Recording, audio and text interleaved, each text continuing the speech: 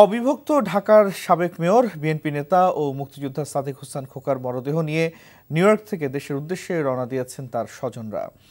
বাংলাদেশ সময় বুধবার সকাল 10:30টার কিছু সময় আগে এমিরেটস এয়ারলাইন্সের ফ্লাইটে মরদেহ নিয়ে তারা রওনা হন। ফ্লাইটটি আগামীকাল বৃহস্পতিবার সকাল 8:10 ঢাকার শাহজালাল আন্তর্জাতিক বিমানবন্দরে পৌঁছার কথা রয়েছে। কাল মরদেহ দেশে পৌঁছার পর বেলা 11টায় জাতীয় সংসদের দক্ষিণ প্লাজায় নামাজে জানাজা অনুষ্ঠিত হবে।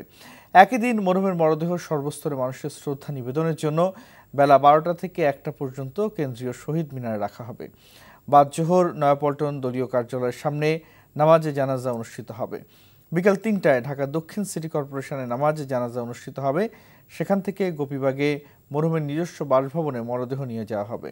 বাদ আসর মরহুমের বাসভবন থেকে মরদেহ ধূপখোলা মাঠে শেষ নামাজে জানাজা অনুষ্ঠিত হবে। জানাজা শেষে তার শেষ ইচ্ছা অনুযায়ী জুরাইন কবরস্থানে বাবা মার কবরের পাশে দাফন করা হবে সাদেক হোসেন খোকাকে।